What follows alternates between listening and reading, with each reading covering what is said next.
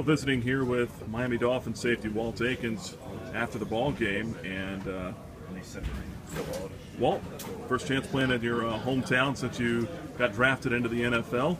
How did it feel to go out there tonight and compete? It felt good. You know, got friends and family here. But, I mean, the main thing is I got my brothers here in this locker room. You know, went out there to play a football game, showed some good things. We're going to get back to work next week. You went out there, you made a whole lot of tackles tonight. You played with a little bit of extra fire out there playing in front of your family and friends? I feel like I just tried to play my game. You know, just go out there and play what we've been practicing in OTAs, training camp, and just ball out. Coming out of Liberty last year, you know, you come in your first year in the NFL. Now in year two, how does it compare to last year? It's totally different. You know, last year was more of a learning experience, getting into the NFL, just learning the system, seeing how much different it is from college. And this year, I feel like I know a lot about it, and I'm out here trying to master my craft. I got Louis Delmas and Rashad Jones in front of me. You know, those are the older veterans, and they just help me out and just teach me everything and stay on me constantly so I don't get complacent. And, I mean, I stay on myself as well. So we're making a group effort to be the best secondary, be the best defense, be the best team overall. Visiting with former Liberty Flames safety and Miami Dolphins safety now, Walt Aikens, and you were competing against Mike Brown out there tonight as well.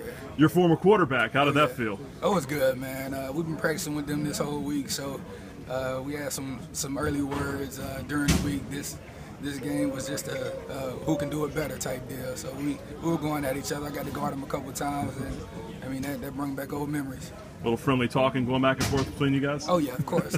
That's my boy. That's my boy. What do you feel like you need to do to improve individually here heading into year two? Just keep getting better.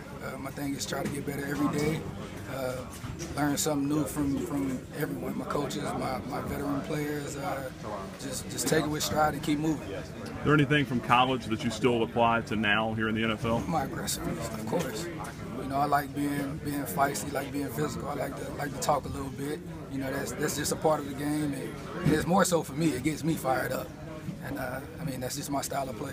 Walt, how much are you still keeping up with the Liberty Flames? I keep up with all of them. Keep up with all of them.